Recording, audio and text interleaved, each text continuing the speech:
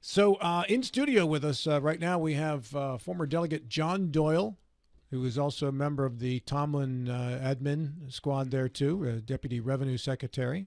John, good morning. Thanks for coming in. Oh, good morning to both of you and to the folks out there in Radio Land. Now, some people are saying that I am filling a Democratic quota by having you on the show today, and I want people to know that that's not true.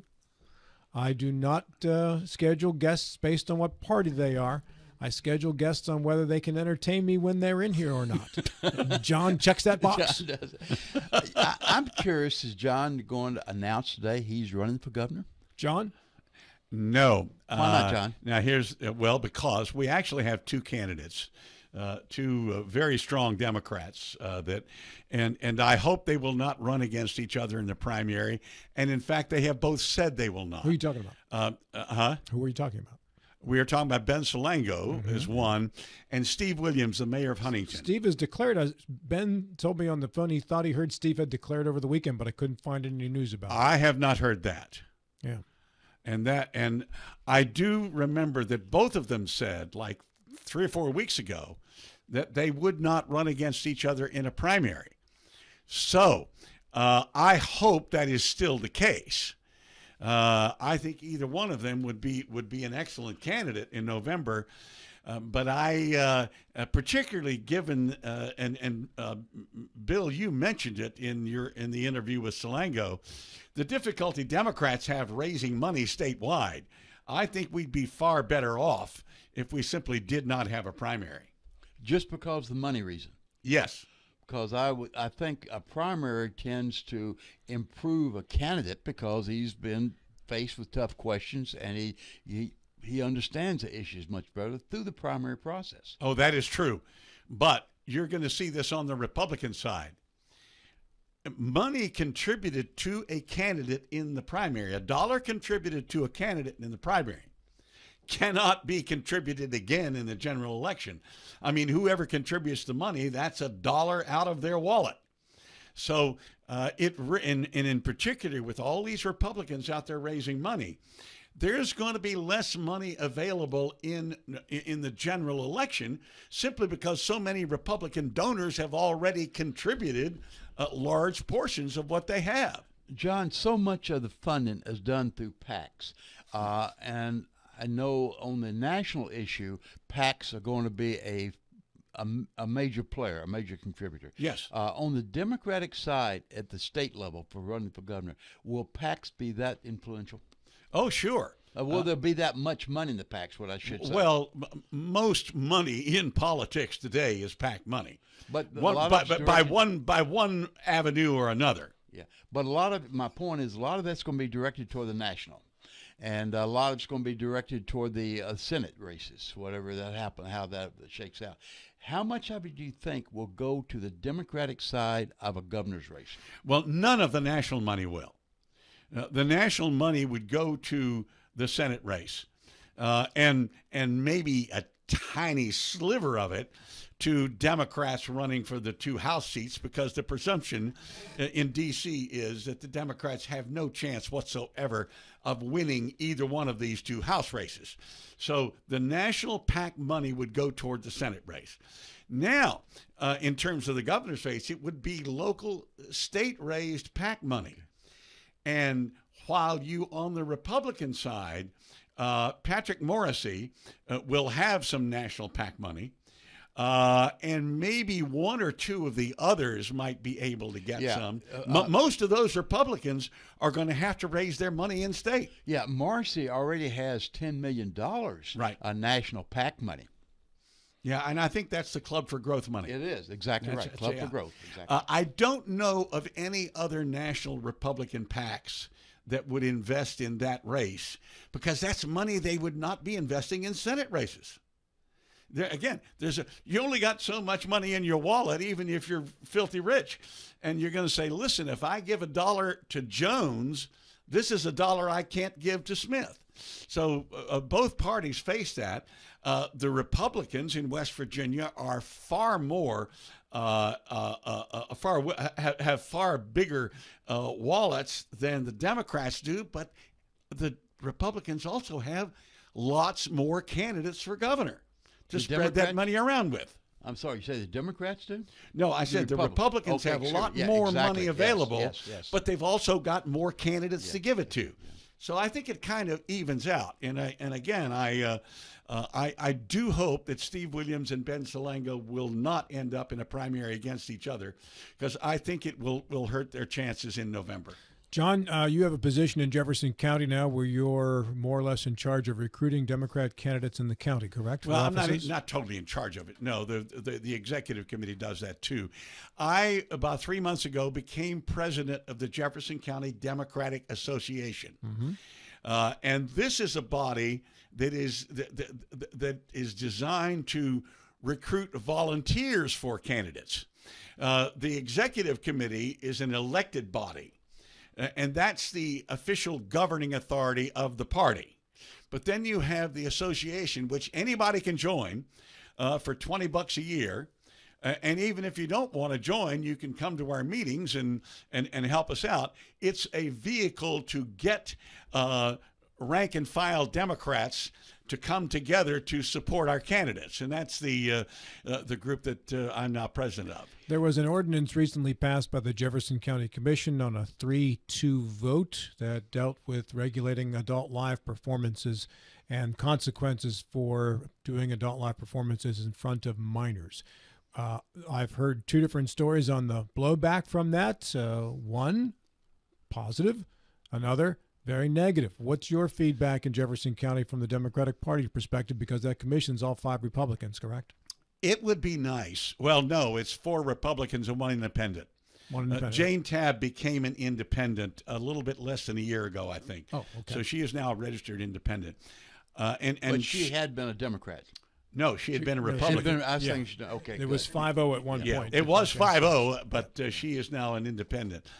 My view is it would be really nice if the Jefferson County Commission focused on governing the county instead of prayers and drag shows. They're elected to run the county. They're not doing it. Has the ordinance that's been passed helped in recruiting Democratic volunteers or candidates?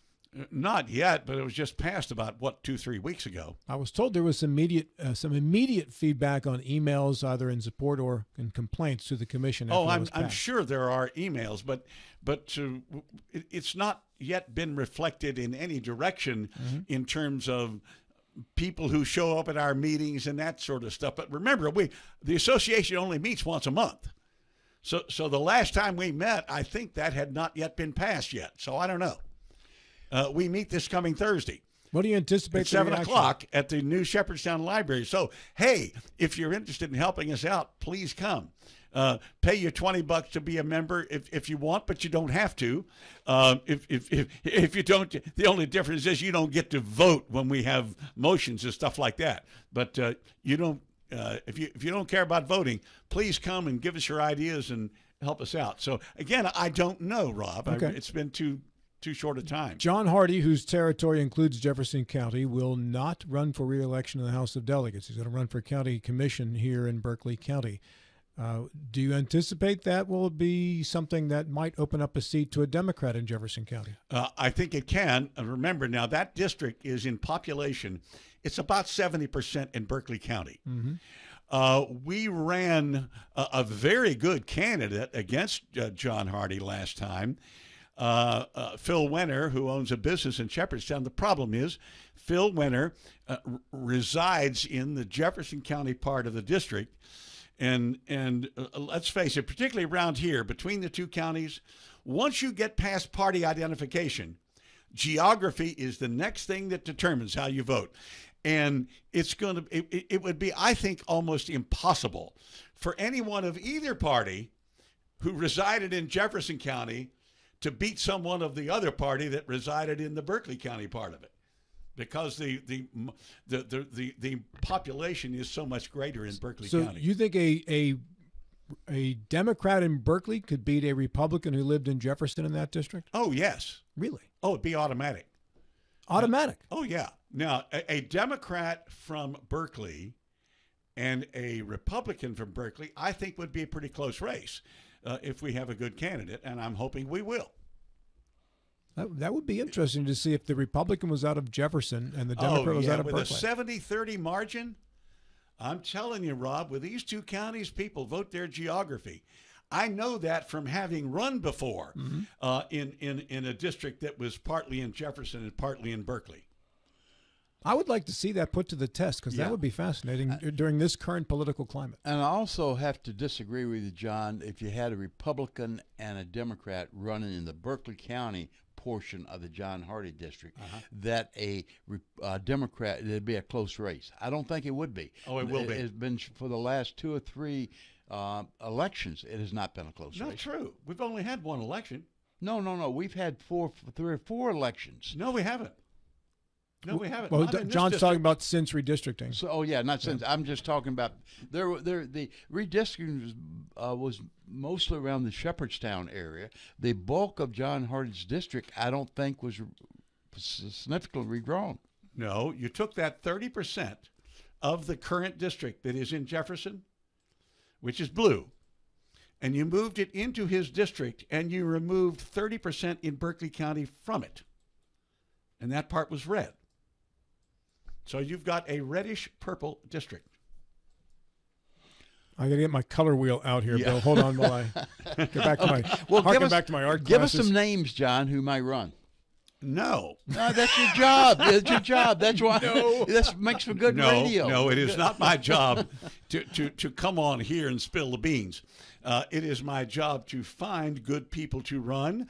I have had conversations with people, and that is all I'm going to say. I do believe we'll end up with a strong candidate. Yeah. So who's on the Democratic Executive Committee? I'll get it out in a second, Rob. I didn't say a word, Bill. You know, it's interesting. In Jefferson County. Okay. No, I'll get to that in just a second, but I want to point this out because it's always been a bugaboo with me. Most states with both parties refer to it as the Central Committee, which is a lot easier to pronounce if you're in a hurry than John. the Executive Committee. But we in West Virginia, being compulsively bureaucratic, insist on using the word with the greater number of syllables. So I'm serious, we do. Every time we get a chance to choose between 2 words in state government, we pick the one with the more syllables. You're my man, John. Keep on. I'm serious. So at any rate, Lee Kuntz is the chair of the Jefferson County Democratic Executive Committee, and it is a 10-member body. You have 2 people elected from each of the 5 magisterial districts. You have to have a male and a female. They are elected in the primary ballot in the non-presidential year. So they were elected in 2022. It's a 10-member body, yeah. And that is different from the association, which is totally voluntary and anybody can join. So, John, you served in the House of Delegates for almost 30 years? 26 years. 26 years. In 3 different stints. And you were in the Tomlin administration. And I was Deputy Secretary of Revenue in Governor Tomlin's 2nd term, yes. All right. What was your main job in life? I mean, like, as employment. I've never asked you that, and I've never known what you've done. Oh, did professionally. I sold college textbooks for a living for 10 years. I was 8 years with John Wiley and Sons and 2 years with Houghton Mifflin. Then I sold computers for about a year. And then I was a realtor for about 18 years. Oh, I didn't know that. Yeah, and so basically I've been a salesperson of one form or another most of my life. I can see that. I can definitely see that. Bill, was that a dig? I don't know. No. This is very personable. This is highly complimentary. What he's trying to do, though, is set you up, put you on a guilt trip, so that you start giving us some names. That's not happening. It should. It's not happening. Yeah. Hey, your thoughts on Bob Huggins' situation, which broke Friday into Saturday? And actually, I didn't know until I read the Washington Post this morning, John Feinstein's column, that Huggins had resigned Saturday night. When I saw what happened, I said, he's got to go.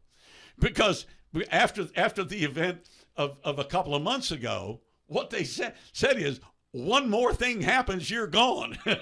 Well, this was one more thing, so he had to go. It's a shame because, and Feinstein, I don't know whether you've read Feinstein's column. Definitely read it. Feinstein is a big fan of Bob Huggins. and he talked about what a great tragedy it is that he didn't have enough personal self-discipline in a number of ways. He says because he was clearly not only a smart coach, but a coach that beyond his gruff exterior cared about his players tremendously. And it really is a shame. And he was going to have a really good team this year, and I hope they can keep it. I think WVU should right now contact Joe Mazzullo and say, "Would you like to come here and coach?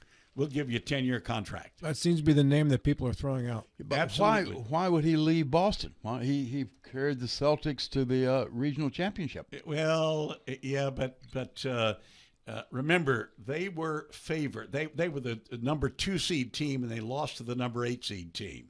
Well, yeah, that's, but still, he had a successful. He had a successful year. season. That is As correct. First one. That's right. And that That's was not his. That was not his team. Next team, because he inherited basically the makeup and the players. I don't know. It may be. Some people would rather coach in the pros. Some people would rather coach in college. If he decides he would rather coach in college, then here's his opportunity. Let me go back to Huggins very quickly. You're right, Rob. He had a very gruff personality, or at least appearance. But to say the players were. Well, I'm John, not Rob. Well, I know. I started with Rob, but I'm looking at John. But the players really See that, Bill? A minute ago he was helping you. Now he's not. Now he's cutting out. How quick it turns, buddy. How quick it turns. But there was a coach that had run into some difficulty. Billy Hahn had run some difficulty with the team he was coaching, had health problems. His wife had health problems. And basically he was out of coaching. But that was his heart and soul, coaching. Huggins brought him into his staff and kept him on the staff for several years. Gave Billy Hahn a new grasp on life, if you will. I thought that was exceptionally commendable. Huggins did not have to do that. He chose to do it, but he did not make a big to-do out of it. Hahn died, I think, maybe 6 or 7 months or so ago. Yeah. But that was, I think, is a side of Huggins that is not generally seen by the public. I strongly urge everybody to read John Feinstein's column in today's Washington Post. John Doyle is our guest here on the program. John, back to politics. Let's talk about the state of West Virginia and how it has changed from the blue state to a red state. I know you doubt some of the loyalty of some of those folks who recently have switched over to red states in terms of their Republican loyalties, and I know you have some theories as to why they would switch back in a general election. Well, I don't know that they would necessarily switch back, but I think Ben Salango is right that they are up for grabs for particular Democrats. You know, their loyalty, they did not really, they maybe changed their registration. But I remember when I was in the legislature, for most of the time, we had about a 2-to-1 Democratic majority in the House of Delegates. But of those 60 to 65 Democrats, there were probably 20 in any given legislature that really thought like Republicans. It was just a vehicle to get elected at the time. You had a better chance of winning a general election if you had the D by your name. Now, because of a number of things, one of which is Donald Trump, but not the only, because much of the Republican Party nationally these days has made more of an appeal to blue-collar people. And because the National Democratic Party has abandoned blue-collar people and rural people, now you have these folks that are kind of in the middle, figuring, okay, I'll register as Republicans. But these are folks whose philosophy is actually fairly moderate. And I think a lot of it depends on the future of the Republican Party nationally. Something else that is at work here, too. You all may remember that Tip O'Neill used to say all politics is local. It's not anymore. People vote now for people running for county clerk, depending on what they think of the two national parties, much more so than used to be the case. I don't know how long that will hold. We just don't know. Politics evolves. But my guess is, at least for the next 3 elections, you're going to have a much higher percentage of voters than normal will say either I like Joe Biden or I don't like Joe Biden. I like Donald Trump. I don't like Donald Trump, or whoever the nominees are. And that will determine how they vote for House of Delegates. John, 8 months before the first primary, would you want to handicap the Republican primary? Yeah, I can do that. And with understanding, now this is merely my opinion. You know, I don't have any inside knowledge about the Republican Party. The strongest Republican in the general election would be J.B. McCuskey. Oh, you're talking about the governors now. That's fine. I was talking about. Oh, no, you go didn't right say. ahead. No, I did not say. You're exactly right. Go ahead. Stay on your roll. That's understood. I'm sorry. Go ahead. You got about a minute. Go ahead. All right, Sorry. J.B. McCuskey. The strongest candidate in the primary would be Patrick Morrissey, simply because of all the money he's got. So I think that probably Morrissey's going to win the nomination. Yeah. But now for president. I think Trump wins it. Yeah, sure. Because the strongest challenger he has turned out to be not a very good candidate, Ron DeSantis. He's kind of fallen on his face several times. And it's the old saw, you never get a second chance to make a first impression. And on that note, John Doyle, thank you so much for visiting with us today. Oh, you're welcome.